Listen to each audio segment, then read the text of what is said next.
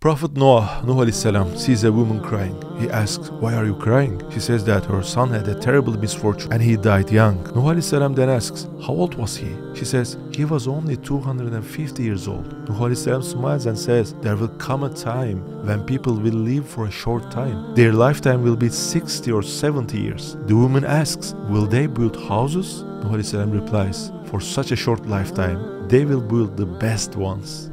The woman says to Nuh alayhi salam, "If I were them, I would drive 2 stakes into the earth, throw a cover over them, and praise and glorify my Lord." So if you ask me what I understand from this story, of course we should build houses, but for a world where we will only stay for 50, 60 years, it's not worth taking it seriously and forgetting about the afterlife.